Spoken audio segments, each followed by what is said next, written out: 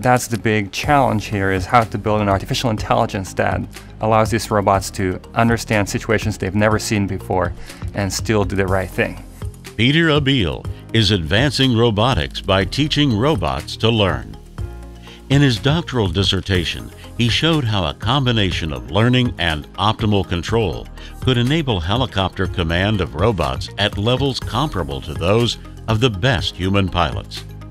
His research on apprenticeship learning showed how robots could learn from watching humans. We need to provide detailed reward. That doesn't just reward for achieving a goal, but rewards for making progress, and that becomes time-consuming.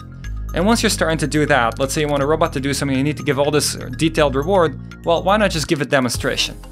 Few-shot imitation learning, a technique Abbeel recently developed, teaches the robot to perform a task from a single demonstration after being pre-trained with a set of demonstrations of related tasks. Building on advances in deep neural networks, Abbeel used reinforcement learning, which relies on trial and error feedback, with artificial intelligence systems, so that robots could begin to learn by themselves to function in their environments.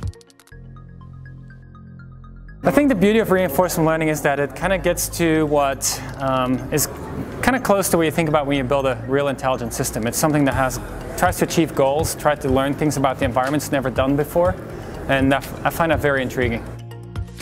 The groundbreaking contributions of Pieter Abbeel continue to take robots to new levels of ability and drive the future of the field.